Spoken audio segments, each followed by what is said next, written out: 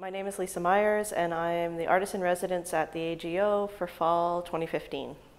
During my residency here at the AGO, I'm working firstly on a project that will be part of Nuit Blanche, and it's an animation, and I'm calling it a collective animation because the objects that I'm going to be animating are gathered from the result of people eating berries. I'm sharing berries with a number of groups of people or visitors that come into my studio.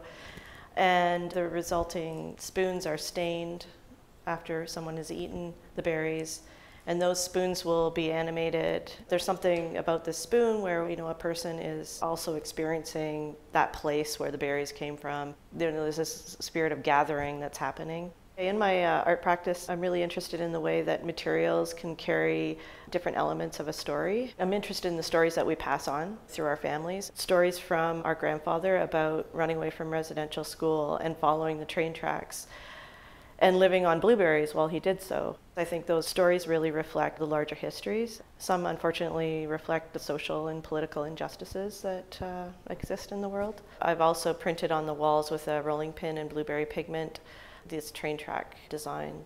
I've often used the rolling pin during artist talks or performances. It's a way of chatting and talking while you're cooking. Those are the sort of topics that I take up in my work, and the way that I do that is I explore materials in a symbolic way, but also kind of looking at the qualities of those materials and how they can continue that story.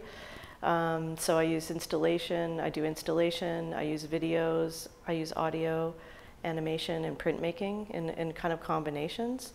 Yeah, so that's sort of in a nutshell my work, my practice.